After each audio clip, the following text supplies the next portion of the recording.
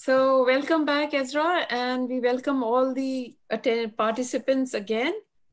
This is session 6 of International Road Safety Dialogues, organized by ICoRSI, and we invite Professor Ezra Hauer to make this presentation on road safety research and practice. Ezra, all yours. Thank you, Geetam. How many attendees do you have there? Oh, we've had, at present, we have 78. And otherwise, 5 minutes back, there were 83. Okay, guys. Okay, invisible audience. When I was a young researcher, many, many years ago, I thought that the relationship between research and practice is a fairly straightforward one.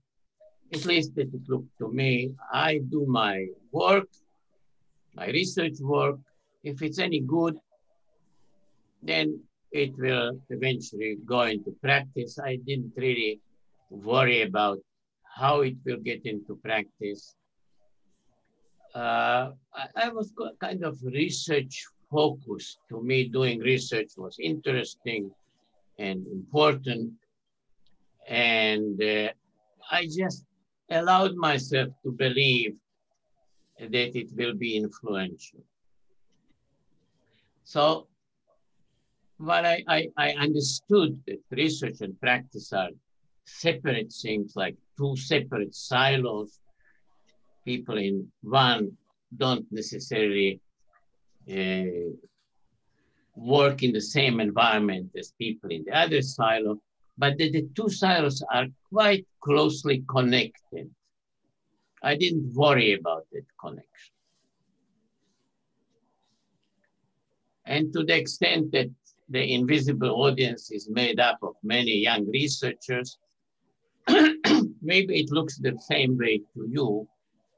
So I'm going to share with you the jaundiced eye of a more mature or older person.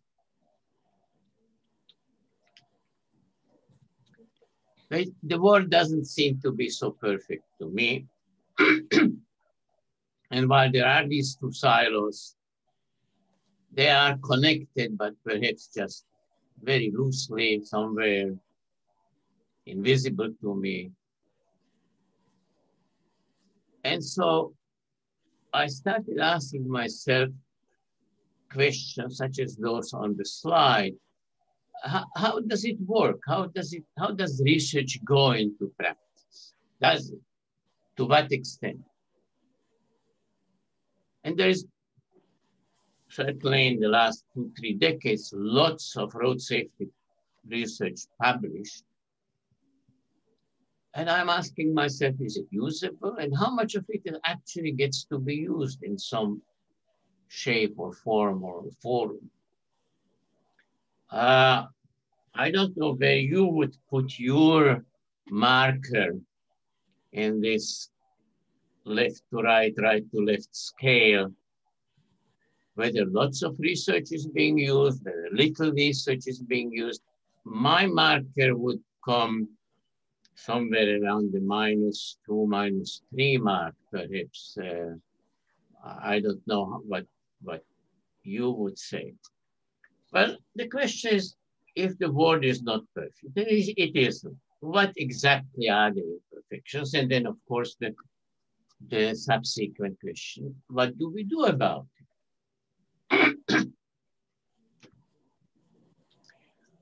Well, from my rocking chair, I can really only tell stories and then raise some questions. That's really a weak kind of argument because, and I'm being told by those who don't agree with me, that my stories are not representative. And if they are representative, then they are certainly representative only of North America, which is where my experience is, and perhaps not not representative of your experience. So I only can defer to you and say, listen to the stories and then decide to what extent these imperfections are important and need to be corrected.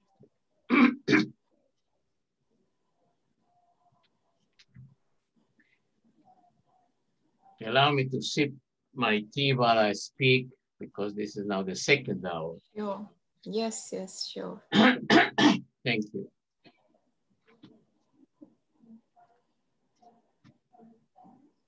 This story is not really a very earth-shaking one. Its only merit is that it's now on my mind. And it will serve like an end bookmark for the present. So from here on, I will go back into the past. I wrote a paper about the ease and safety of pedestrians crossing mid-block between traffic signals, between coordinated traffic signals. You may not know, but most pedestrians are not killed at intersections. Most are killed mid-block. And the paper is really, I will not go either into this time distance, explaining the time distance diagram. Those who know are familiar with it, don't know, it would take too long to explain. But signals, when they are being coordinated, the two main parameters are the offset, which is the time difference between when the green begins at the downstream intersection and when it begins at the upstream intersection, and the cycle time. How long does it take to go to the red, green, amber phases? Is it every 60 seconds or every 90 or every 120 or in some congested areas even longer? The belief is that these two parameters affect intersection safety. Before I send the papers to be refereed formally, I send it always to a number of colleagues for comments so that I can improve it before it goes into refereeing. Here I sent it to a very large number of very experienced traffic engineers. And they all came back to me saying, Ezra, this is not a good idea. Not a good idea, because if you start fiddling with the offset and the cycle time in the interest of pedestrians, you are bound to make intersection safety worse. So I said to them, now, why do you think so? And all 5 of them said, we believe that to be true. But what is your belief based on? Well, we don't know. This is what our culture is.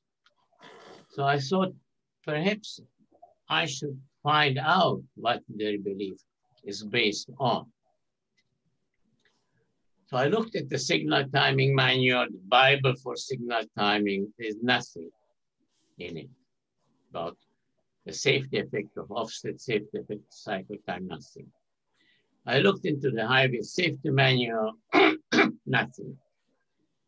It has a section on signal timing, but it doesn't say about how offset and cycle time affect the safety of at intersections. I looked into the crash modification clearinghouse maintained by the Federal Highway Administration. I found one paper,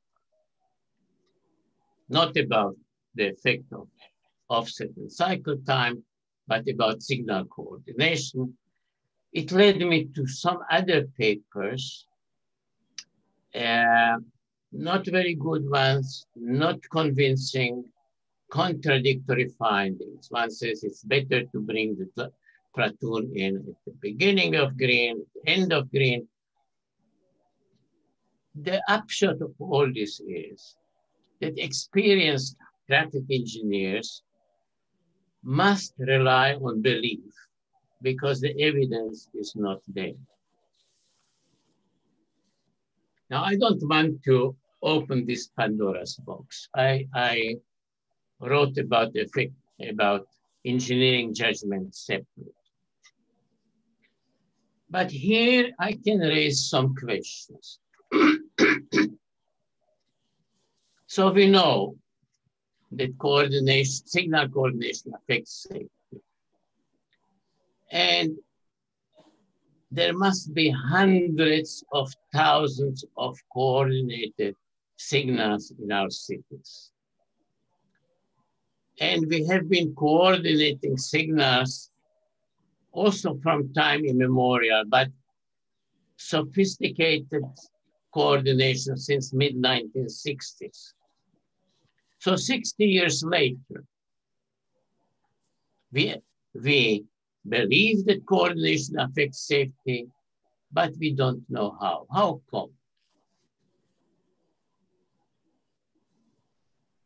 This is a question of research and practice.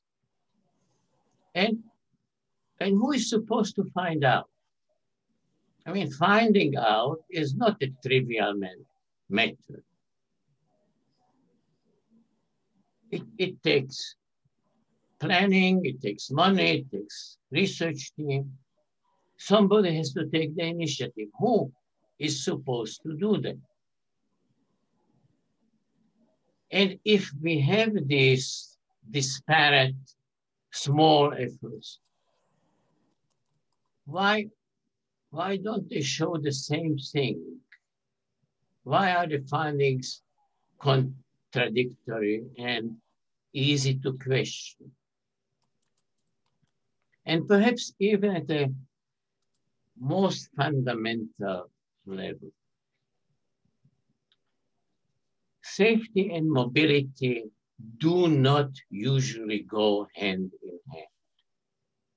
What might be good for minimizing stops and delay may not be good for road safety. And can we, traffic engineers, I don't know what your profession is, but I kind of identify with traffic engineers. Can we take on this responsibility of balancing mobility and safety? Can we kind of, by education and culture, do it? Can society rely on us doing it? I said earlier, you will have to form an opinion about how representative and applicable are my observations. So here you would have to ask, is the story that I have been telling you about gaps, is it a one-off or is it kind of commonly found? That I think is your responsibility to try and ask yourself. Now I will go back in time to 1986, which is, I think, about when I started asking myself questions of this kind. I was working at that time as part of a team developing the Special Transportation Research Report 214 design. The subject was how to design safer roads.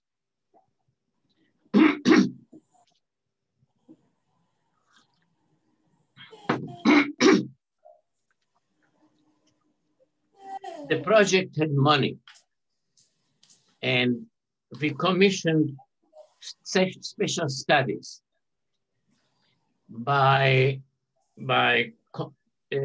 consultants, asking questions about what is known. What is known about the safety effect of lane widths? What is known about the safety effect of horizontal curves? how do narrow bridges affect the safety of rural roads? And questions of this kind. We received 6 or 7 reports of that kind. And that was really strange because all of them came back sounding an uncertain trumpet, saying, we don't really know, we need more research. Here is what is being said, but this is contradicted by somebody else. And a picture of unclarity. I think this is perhaps what motivated me into raising subsequently questions of this kind. So it was 1986, modern road building in the US since World War II, let's say 1945, 40 years of experience, lots of miles of roads, designed, built, used, and we still don't know. and the kinds of things that emerged from this was that opinion and judgment is frequently sufficient for taking decisions that affect road user safety. But just as I asked before, the research is not really organized. It's not something like, we don't know X, therefore we will constitute a committee and fund the project, and 10 years later, we will know. There is no such thing as organized research. And reading the literature, it seems very frequently that the conclusions are not independent, that somebody was interested in one conclusion rather than another. And this resulted in a body of knowledge where you, just like on the internet today, you cannot really know what's true and what's not true.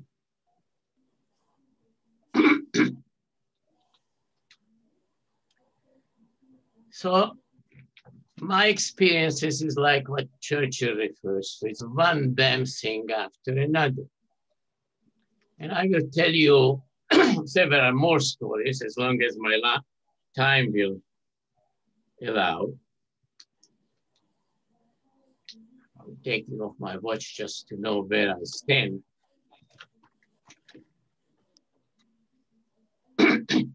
I will just say a few sentences of the stories in the lower tier and then go into the stories in the upper tier in some more detail. So at the low left end, you have a 2-lane road. And the question is lane width. What do we know about the effect of lane width? There was lots of research done. All of the early research seemed to have indicated that 11-foot, 3.3 meter lanes are safer than 12-foot lanes.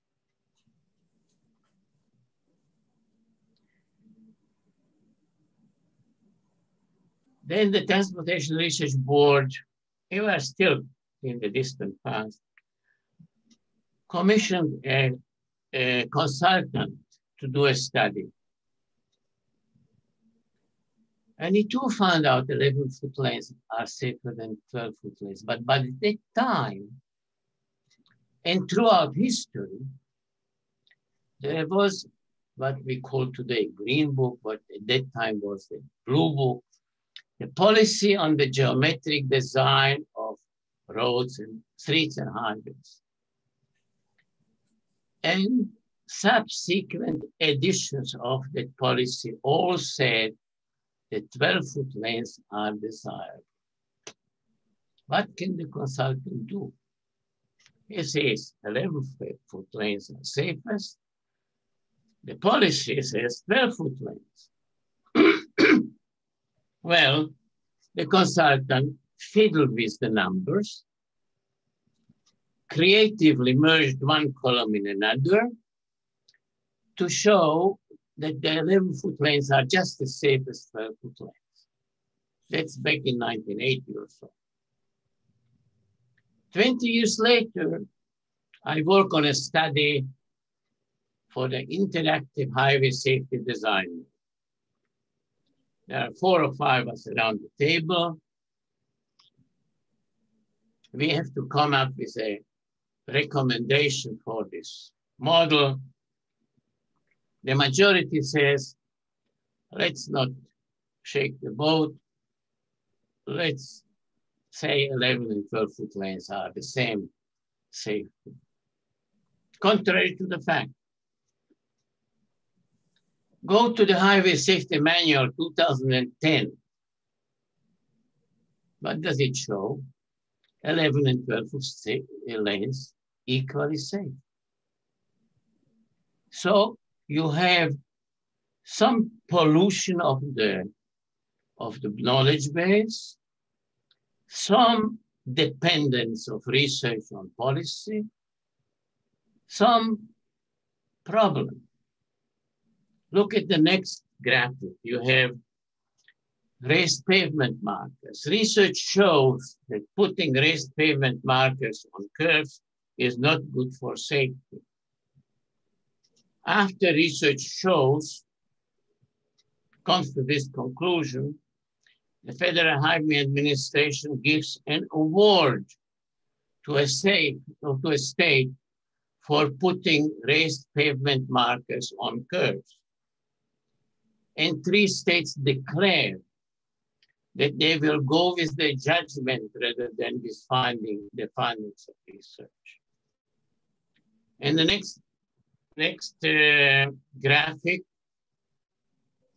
shows you a 4-way stop controlled intersection.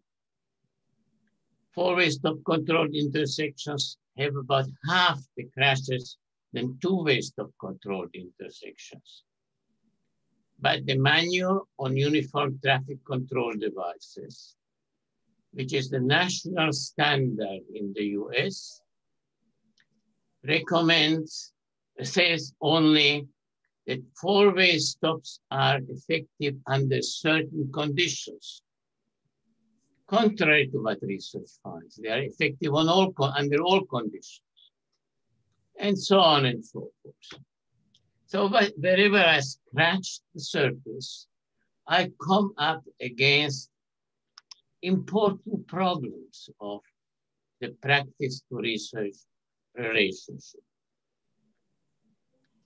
And so let me go into some more detail with a few more stories.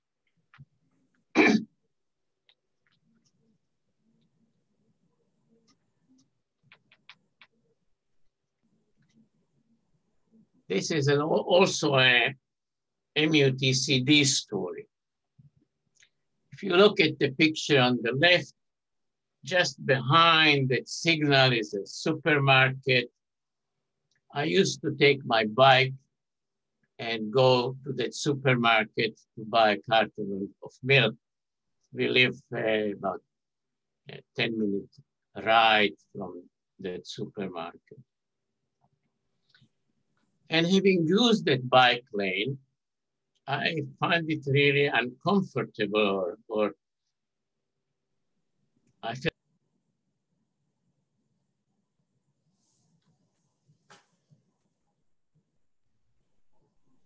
Kavi? I don't know what happened. He seems to be online, but we don't. Okay, and I think we are okay now, right? We don't see your screen. Maybe we share your screen again, perhaps. Okay. Yeah, you.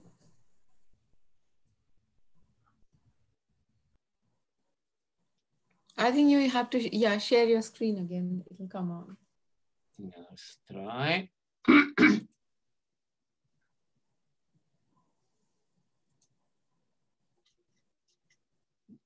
Can you see the screen now?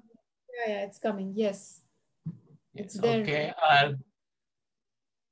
I'll go to the right slide. I think slide number 8. Okay, I will have to move forward, but it's not a problem. Let me just... Yes, true. Okay. Perfect. Are we back in business? Yes. Okay.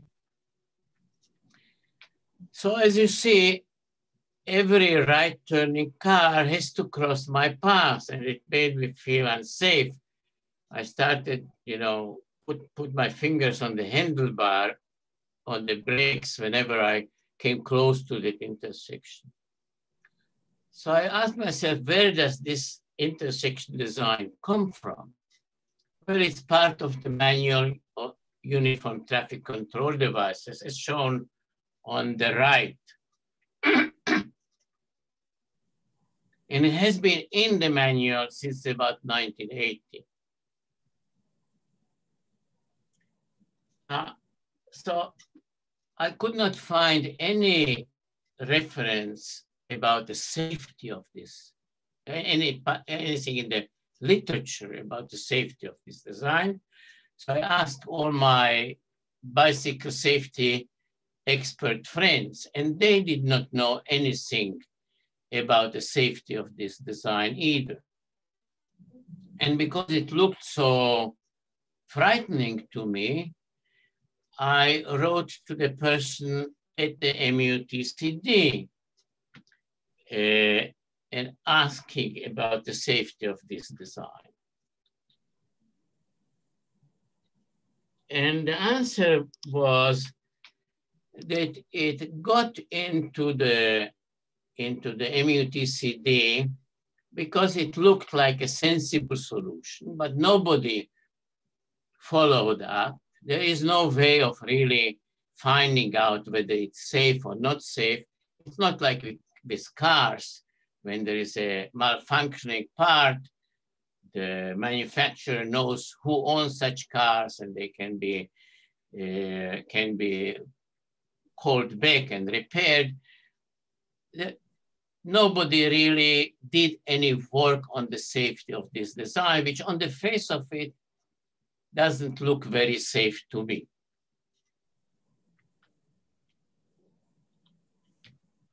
So I asked, how do things get into the MUTCD? It's not like with a drug, you know, you have to prove that it's useful, that it's beneficial and doesn't do any harm. And today we are in the midst of an epidemic, but we are waiting for answers to these questions, these kinds of questions. And when the Ebola was raging and people were dying left, right, and center, and still one waited for the drug to be approved, things get into the MUTCD on the basis of opinion and stay there till somebody complains or does a study, but nobody initiates these studies. I think this is a general question. I mean, we are getting binding guidelines, and we are not clear about the evidence required for such guidelines to become clear, to become binding. Now, I don't know how general it is. I do, for the MUTCD, I by now have 2 or 3 such instances where things got into it and perhaps should not be there. Here's another such MUTCD story, another, in Churchill's words, damn story from my own experience. It has to do with pedestrian countdown signals. These were introduced in Toronto several years ago. It must be at least 5, but perhaps more. And there was a study done, an academic study, again, perhaps symptomatic, that a follow-up is not done as a matter of course by an agency that is responsible for doing it, but it was done by, in this case, by a healthcare unit in a hospital, and done by econometric means. And the conclusion seems to have been that these pedestrian countdown signals do more harm than good for pedestrians. And it got quite a bit of newspaper coverage. So it aroused my curiosity.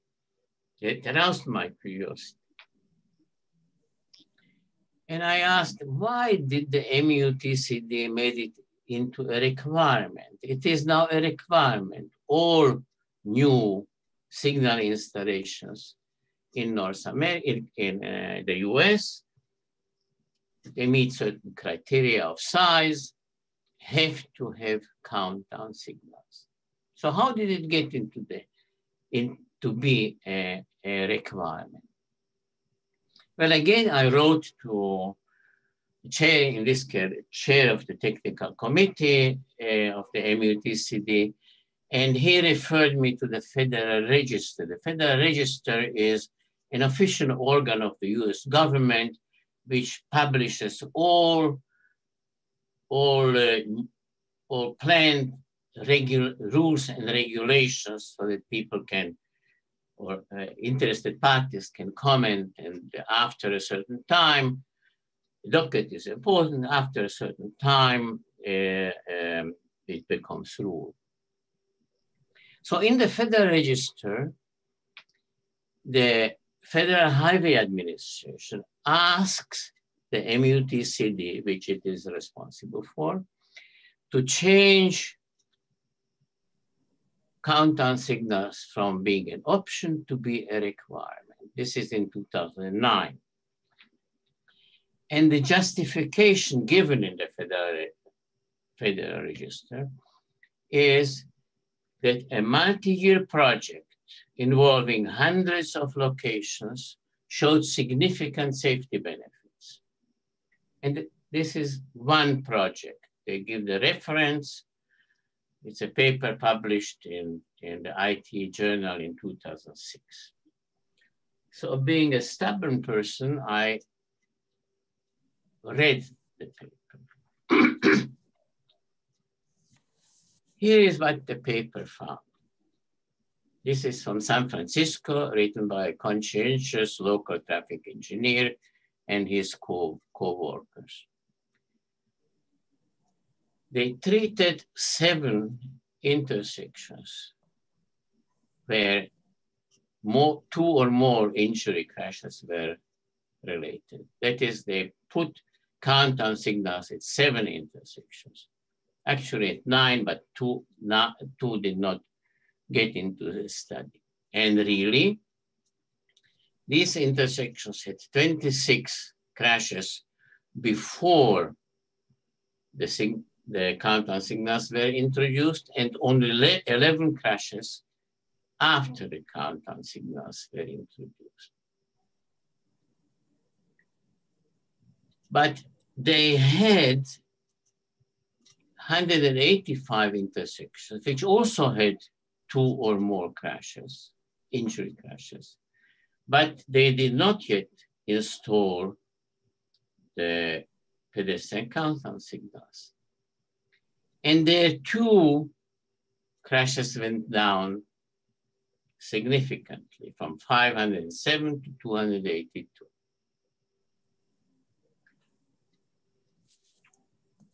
So going back to what the FHWA said in the Federal Register, to their eternal shame, there were not hundreds of locations. Hundreds of locations were left untreated. There were only 7 treated locations. And it is true that the treated locations, the crashes went down, a big reduction. But the untreated locations, the crashes went down equally. So without treatment, just the same way, any high school student seeing these numbers would say there was no effect. But the FHWA said significant effect. Now, the traffic engineer, Markowitz and his co-workers, they recognized that this is just regression to the mean. But the MUTCD and the FHWA did not recognize that this is regression to the mean.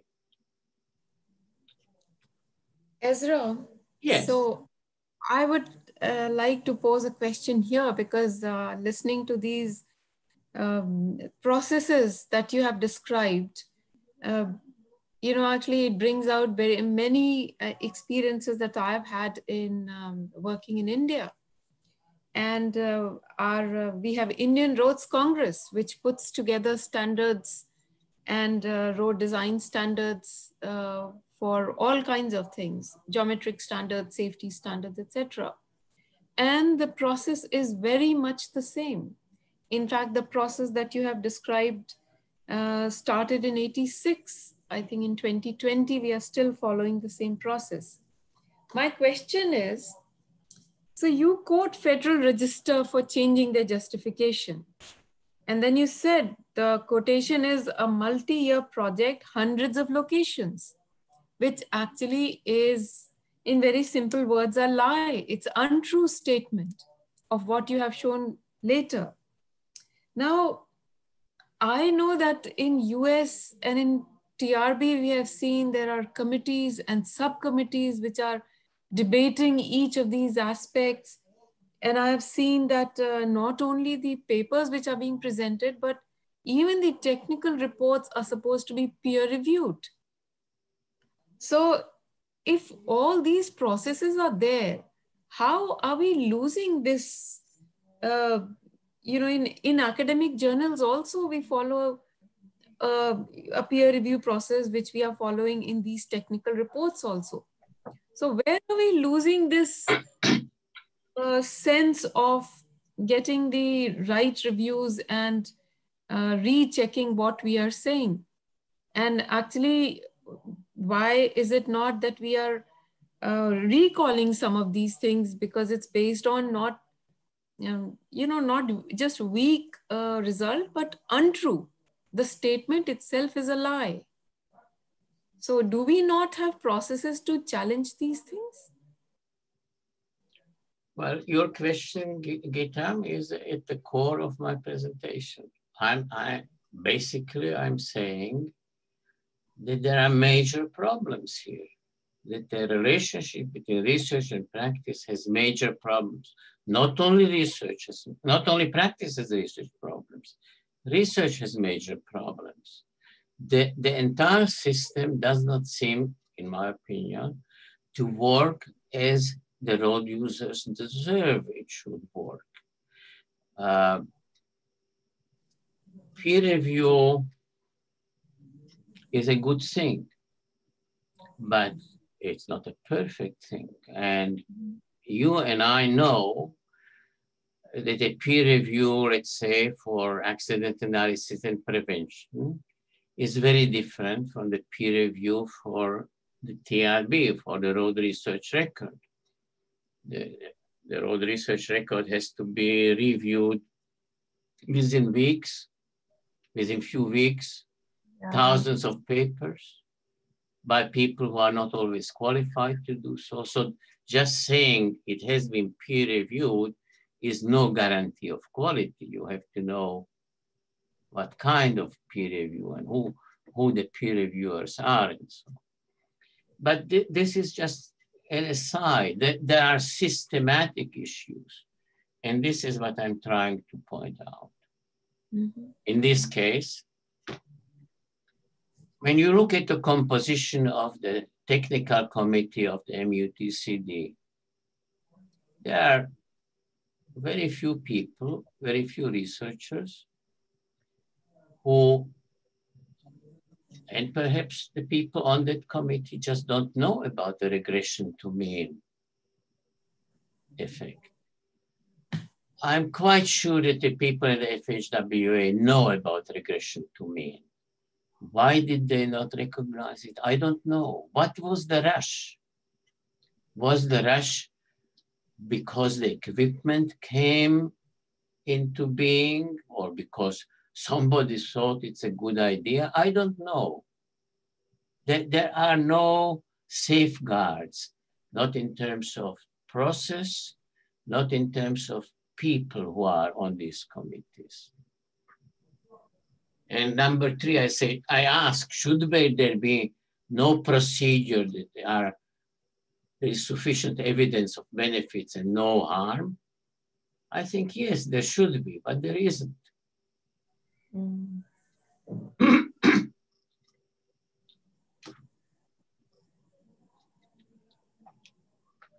Well, I see that I have only about 10 minutes till the end of our session.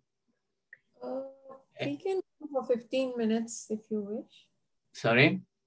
We can go for 15 minutes.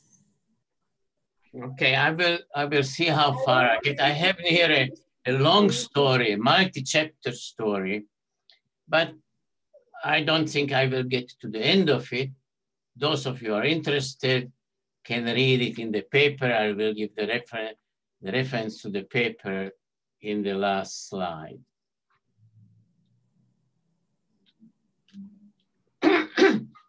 So here's chapter 1. And I'm now speaking about edge lining. The photograph is about an edge lining machine there. So this is the subject matter. Edge lining started in the US around 1954. Excuse me.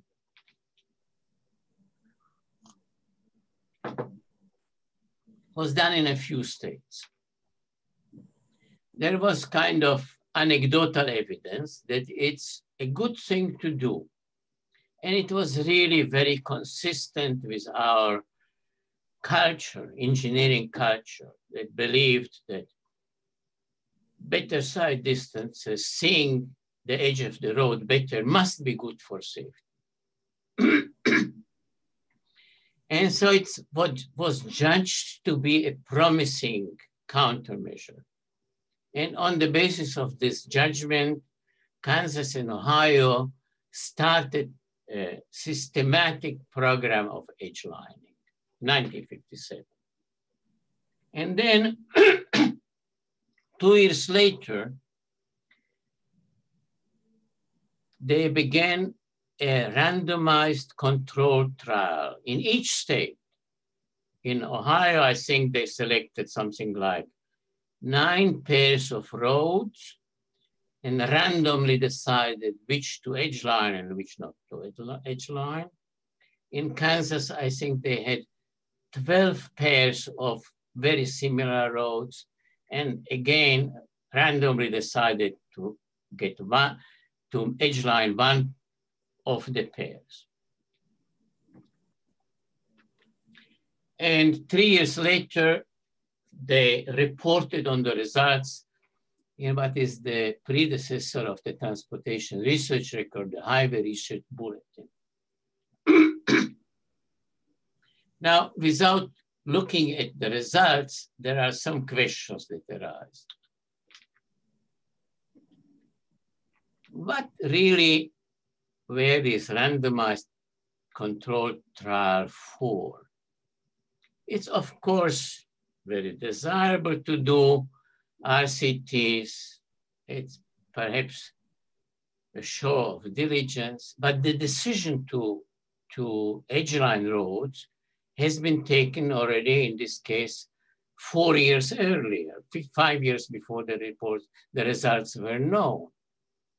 And it could not have been thought that the decision will now be, if the results are not good, to stop edge lining. It's difficult to think that that was a reasonable option. I don't really have an answer to the question of why the RCTs were conducted. I tried to find the actors, but regrettably found only obituaries now, so I could not ask.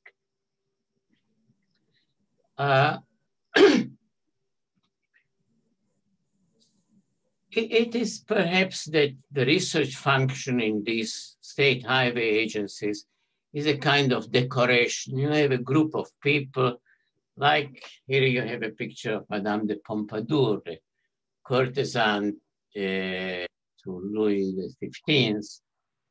You know, she is there, she is used when needed, her opinions can be listened to, but can be safely disregarded. The same with your research unit. Maybe it's there just for decoration or occasional opinion, but not really influencing policy. One can ask more generally, what is the role of evaluation research in operating agencies? Because there is clearly this to enforce between formation of policy and evidence. How does it work? I mean, it would have been reasonable to do the RCTs before the decision was to Edgeline was taken and initiate the programs initiated. But evaluating afterwards maybe is good form. Maybe it is good propaganda if you get good results. But other than that, I'm not sure what the function is. So here, what I note is that opinion was sufficient to begin on costly and permanent programs. This is kind of from now till eternity. You shall edgeline roads and keep them in good repair. And again, experience was gained, and at least till the RCTs, there was no research to tell us it is useful or not useful. When the results came in, they were surprising. And the surprise is embedded in these two tables. At intersections and access points, there were many fewer crashes, 63% fewer in Ohio, 46% fewer in Kansas. But between access points and intersections, the number of accidents actually increased 15 to 27%. Now, these were small studies, but not negligible studies, as you see from the total crashes involved. So crashes diminished at access points, which is where there is no edgeline. How come? And crashes increased between access points where you place the edge lines. How come? These are the surprises. The authors did offer some speculation. I'm not sure that we need to go into it, but it's quite of interesting. If you want the papers, I'll be happy to email them to you. They are interesting papers. But now what? So you are running the program, you are busy edgelining roads, and it seems that this is no good. Or at least it's good where it's supposed not to work, and bad where it's supposed to work.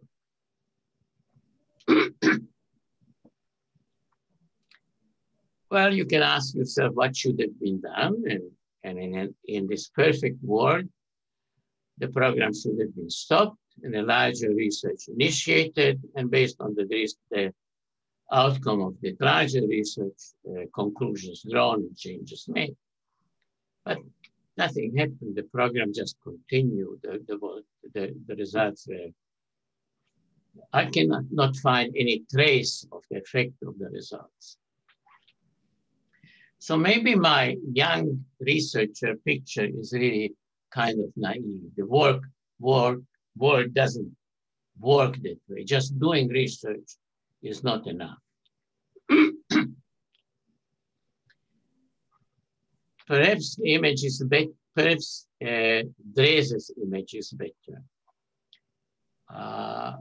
Those in the audience who are from India know that Drese is a world-renowned economist. And in one of his writings, I found this sentence saying that evidence is about facts, but policy is a political issue. And there is a long bridge between the two. Perhaps this bridge image is a better image for our purposes.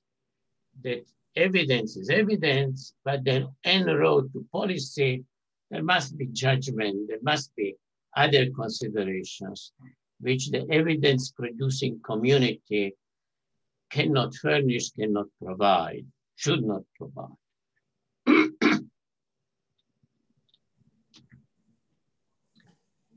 Chapter 3 of that long saga about edgelining is that if you read the abstract of the papers and if you read the conclusions of the papers, they are frankly misleading. They say that edgelining made for a significant reduction in crashes.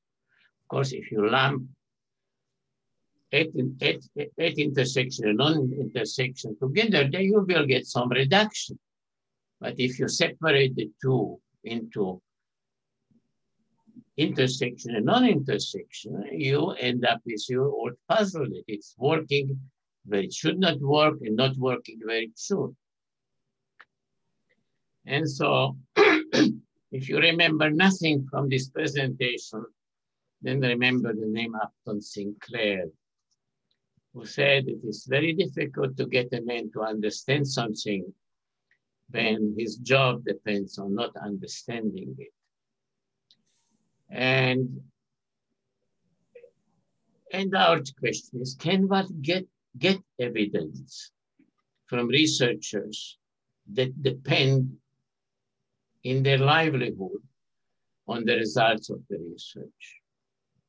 That is, can one have a safety effect evaluation function within an operating agency or done by people who depend on the goodwill of the operating agency?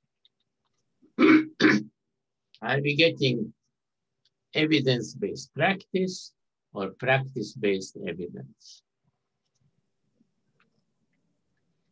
Now, this is the time when Cinderella has to go home and the coach turns into pumpkin, right? This is the time when I should stop, but I will add. No. I don't have too many questions right now. So if you want, you can continue for another 5 minutes. Let me continue for a few slides and then we'll go into the questions. Yes. Okay. I will not go into detail here just so that I come to the conclusion. So I think that this bridge image would work well when evidence is really separate from judgment and considerations. But I'm quite sure it cannot work well when those in charge of the evidence also apply their political and other judgment to what they produce as evidence. That is, for research to be useful, it has to be independent. And I will not cover the rest of the saga, which is really interesting. You can read it in the paper, but it basically continues with the same messaging. So when in Kansas and Ohio, the mission was to show that edgelining saves lives. That's what entered into the body of knowledge misleadingly. When the FHWA had to spend $400 million edgelining roads, and telling Congress whether it was effective.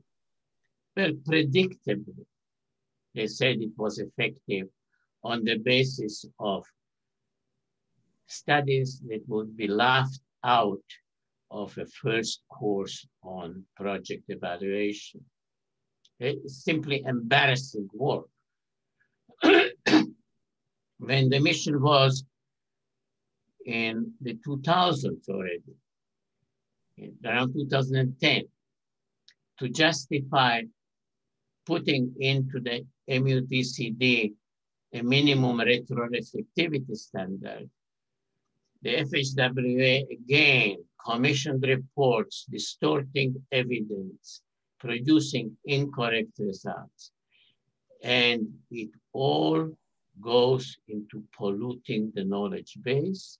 And once your knowledge base is polluted, your practice cannot be evidence-based. And so this is the before last slide. And I'm stating my prejudice, being on the side of the road user, that we all have a right to life and live in freedom and safety. And this is why decisions affecting road user safety should be taken into account by fact-based expectation of consequences. And if they are not, then road user safety is being compromised. The issues that I noted is that gaps in knowledge remain unfilled, that findings are easy to disregard, that research results are influenced by external interests, that the body of knowledge is polluted, and that the research to practice system is basically unplanned. I think these issues need fixing. You can get a copy of the entire report by asking me for it through ResearchGate. And it's now 5 minutes after the time.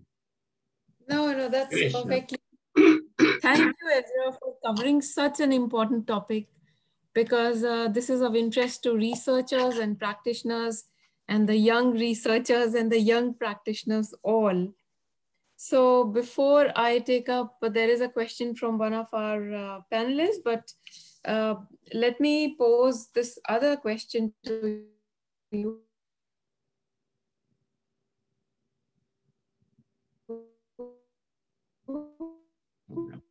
I'm sorry, Geetam, I lost you, or you because lost... in this part, can you hear me now? Now I can hear you, but I didn't hear any of the questions. Okay, I will just repeat it. So you highlight the research to be independent, to give useful results. Otherwise, we end up having practice-based evidence. This has strong resonance with medical research, because we know that, sponsored research has led to havoc in public health. And there are several systematic reviews which have found that pharmaceutical industry, particularly, sponsorships of these industries of drug studies is associated with findings that are favorable to the sponsor's product. And we find similar thing being mentioned by you. So now, since traffic safety is a public health problem, do we need similar safeguards as recommended for clinical trials of drugs? And as you know that NIH funding requires rigorous justification of proposals, objectives, endpoints, et cetera, for clinical biomedical finding. And despite all this, we still go through very difficult, sometimes difficult situations. So I know at the end of your presentation, you have listed these set of some very difficult problems, and we have to fix these and find solutions. But clearly, I mean, what do you think? Is there a similarity between what's happening in medical research, but where we have become much more careful now, as opposed to having similar consequences here, but we still have to develop those quote unquote gold standards?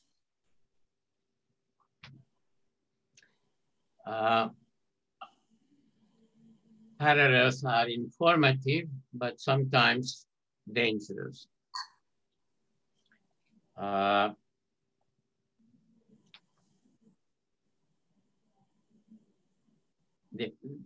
useful part of the parallel is that medicine, being imperfect as we know it is, has made major strides towards evidence-based practice precisely because it was careful in the last generation or so to gain genuine evidence through randomized controlled trials and to require conflict of interest statements in publications and so on. But Geetam, there is a major difference between medicine and road safety.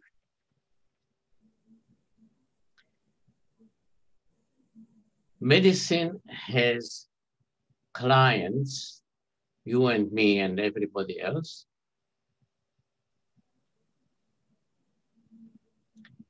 and it has no control over the policy and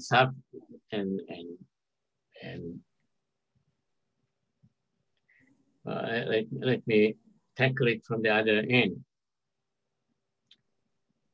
Road safety is partly determined by the product, by the roads we build, and by the way we manage traffic. And who is the producer of roads and who is the manager of traffic? It is the state. State and its employees. State in all its manifestations, being a city or a county or a state or a nation. So we are closer to the pharmaceutical industry in this case, being the producer of the stuff that determines the health outcomes. We are not so much like the medical profession. So when we speak about the research to practice relationship, the consumer part is missing. The road user is not part of the equation. And I think this is the fundamental issue. The producer of roads and the producer of traffic control determining the safety outcomes, and at the same time creating the knowledge about the safety effects of these outcomes. The absence of separation between the producer of the system and the evaluator of the system. That, I think, is at the core of the problem here. Yeah, in a way, the independence of state or the neutrality of state that we expect is lost in this collusion. Yeah. We have a question, two questions now. And first question is by Kavi Bhalla. And he's saying we know from ICoRSI evidence gap map that there is very little evidence on how road characteristics affect crashes in low and middle income countries. And there is little research happening right now in these countries. So in the best case scenario, it will be years before we have evidence. But road building continues. What should policymakers do right now about making guidelines in the absence of local evidence? This is Kavi's question, right? Yes.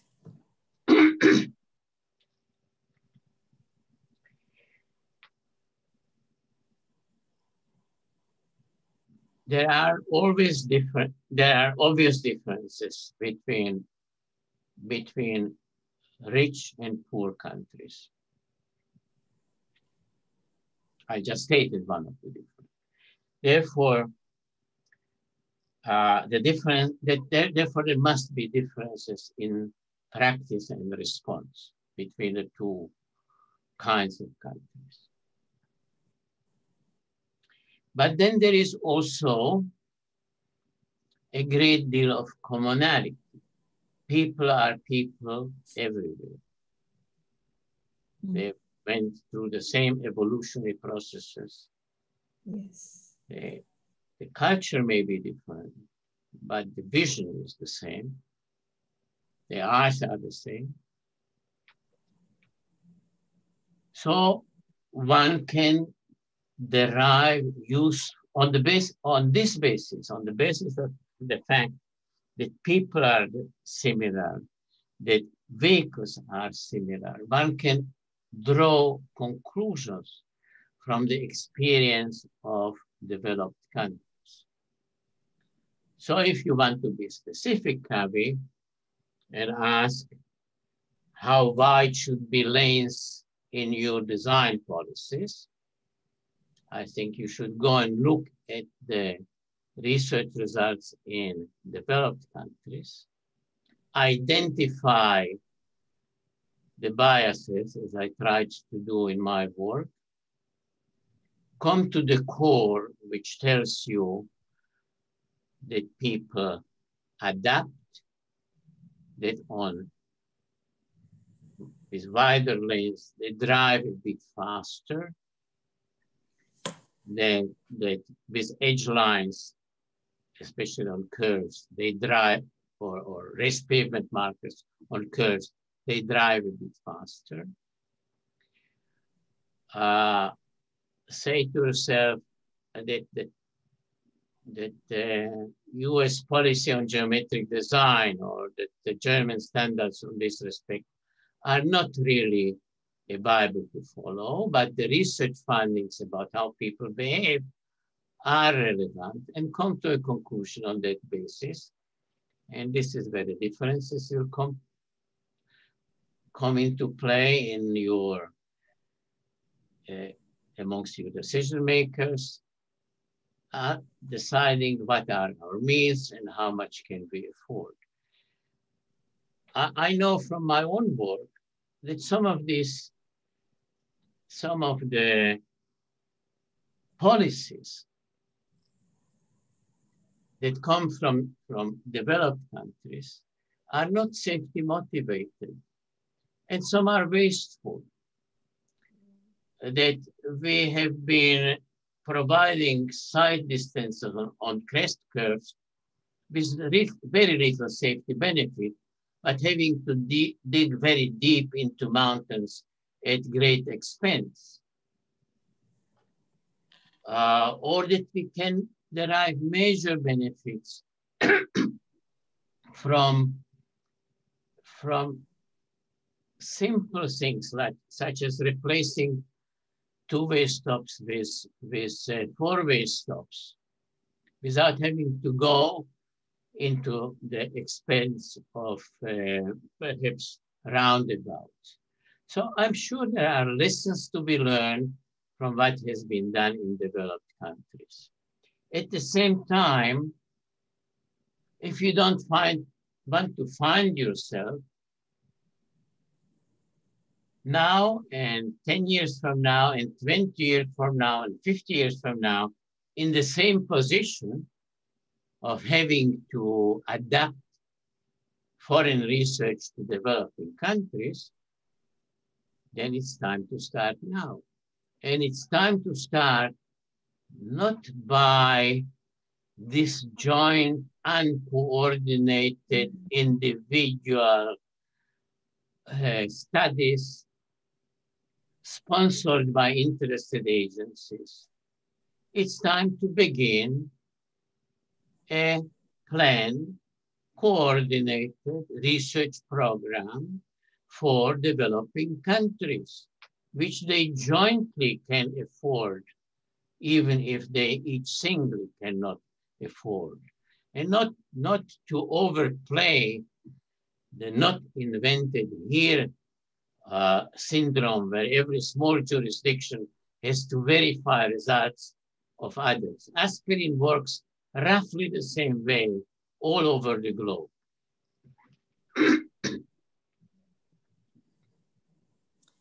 Very important, because how important it is to look at evidence and what kind of evidence has transferability, because human beings are the same. Ezra, I have one more question here, by Victor Valencia. Do you know if there is a scientific evidence of the effect on road safety of the location of the faces of traffic lights at intersections? And this is not another damn history.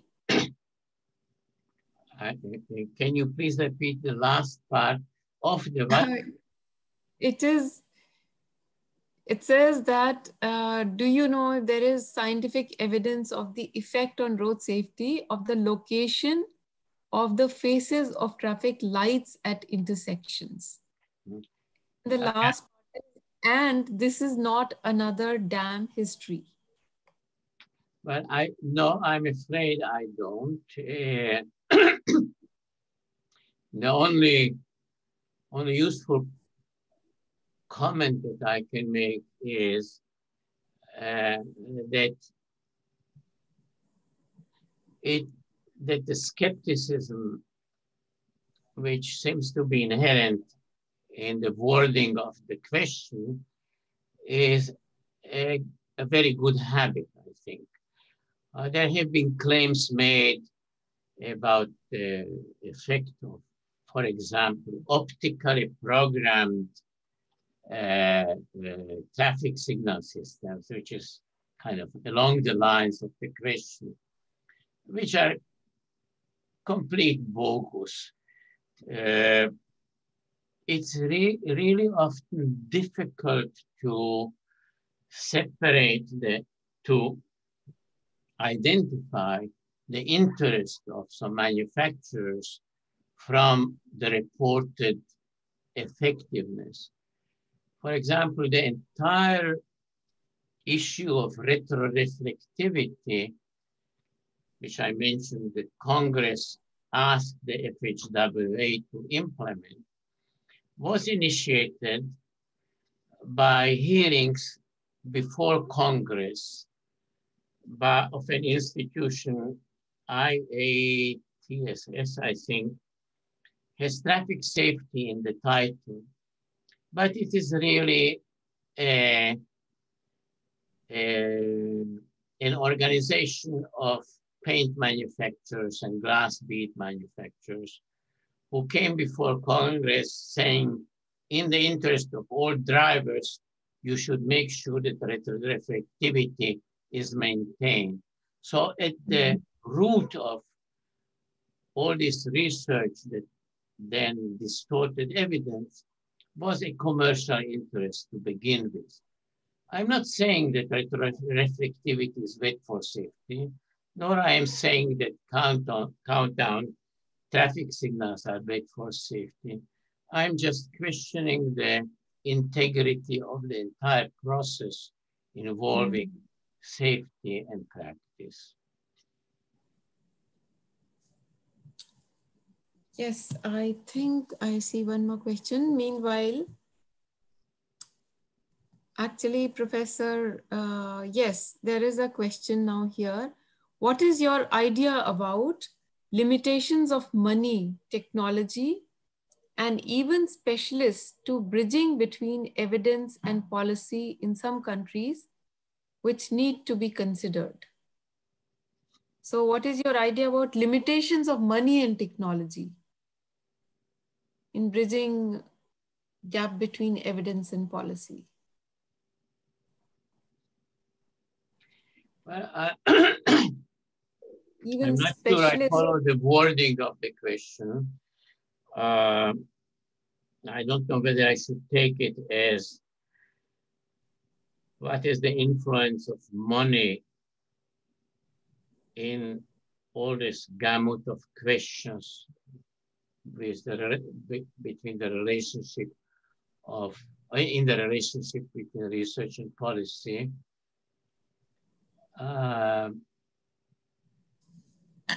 Is there some way to clarify the intent of this question? Maybe we can request the participant who's posed this question to write to the website, and we will put, because I think now we are running short of, we are coming to the end of the session also. If in next few minutes, perhaps I can request the participant who's written this question to clarify it. Meanwhile, I can take another question quickly. And this is from Krista Hayden. How to avoid that third world countries primarily are interested in activities that they can own themselves, like information enforcement, etc. So I'm not sure. Krista is asking how to avoid that third world countries primarily are interested in activities that they can own themselves. Hello, Krista. I'm very happy to hear from you. I understand that by your experience, third world countries are interested in activities that they can perform themselves, which I think is of course natural, and the question only is, what are the activities that they can perform themselves? And so here we come perhaps to the issue of what it is. Can they perform the kind of data collection that exists in developing countries in terms of developing a database on crashes, developing appropriate databases for traffic counting, and perhaps developing a data set of in-depth accident investigations, and then putting all this together in terms of research.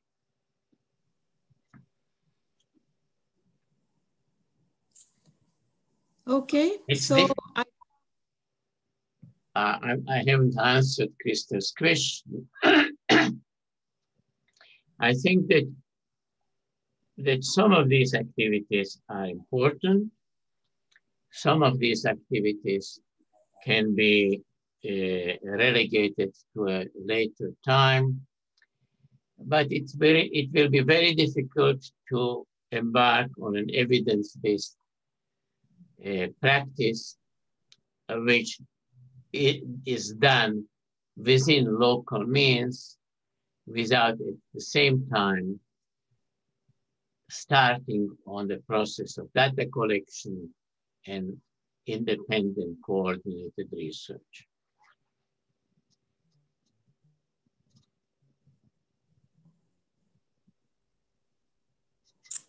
So now we come to the end of this session, and there is Dr. Matthew Verghese has written, in medical field, the external influences are far more, especially as public funding of medicine has decreased over the years. And this brings us to a very, very important conclusion and guidance for us, where Ezra, you have talked about the importance of independent research, and especially everywhere. I mean, that is not just a problem of low and middle income countries, but also with your illustrations you have shown in high income countries as well.